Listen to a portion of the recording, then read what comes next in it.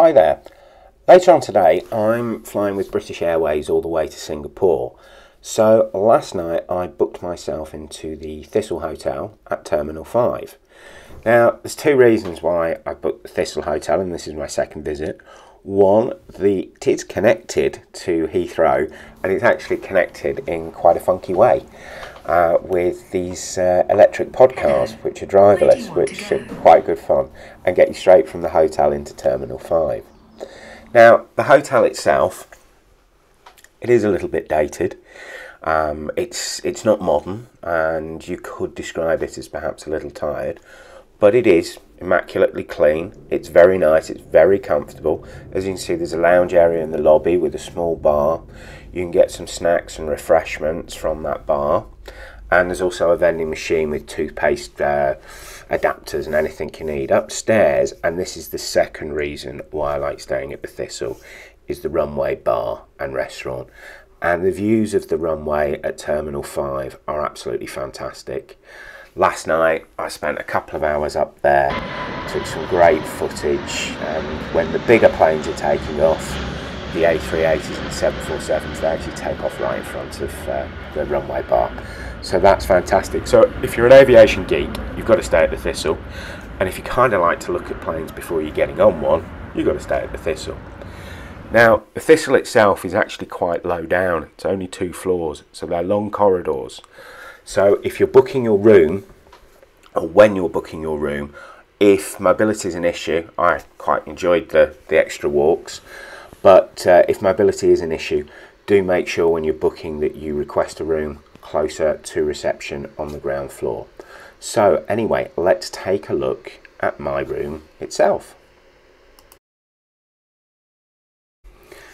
Now, it does have that lovely brown furniture, which obviously people loved when it was first put in. I'm not a fan of it, as you can tell by all my videos, but we have everything we need in this room for a good night. We've had tea and coffee. We have a clean bathroom. We actually have a bathtub, which of course in modern hotels it might be a little bit more modern, but tend to only be shower rooms. But we do actually have a bath, so that's good because I like a bath in the morning. So we have our standard toiletries, and we have everything laid out nice, and yes, we have a nice clean loo. You can tell a lot about a hotel by picking up that toilet seat. Place for our furniture, and as we go in, obviously we have our wardrobe with an iron and ironing board, plenty of hanging space. We've got a safe which was nicely firmly attached to the wall behind it, so that's good. Some extra towels. We've got a nice work area. I've got a video to edit, believe it or not, and the menu here.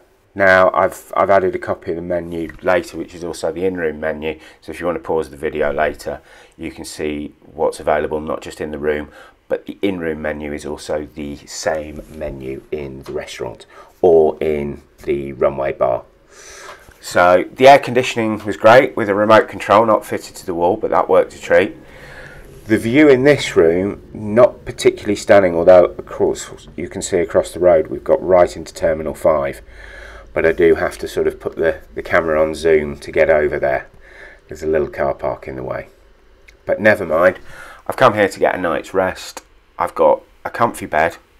It's very clean, as you can see.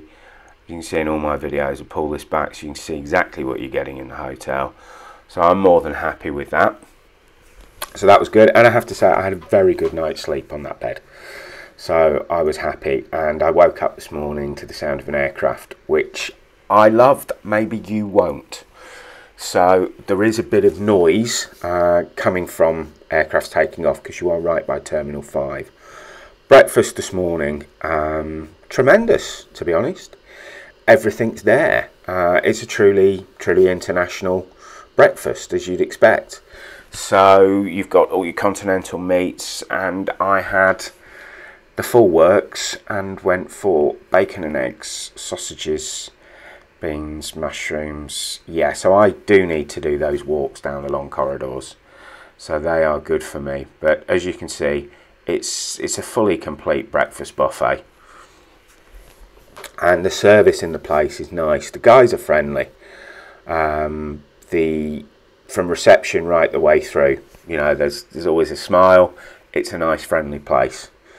And it's, of course, when you're having breakfast, not only have you got a good, very good breakfast fare in front of you, you also have the views of the runway.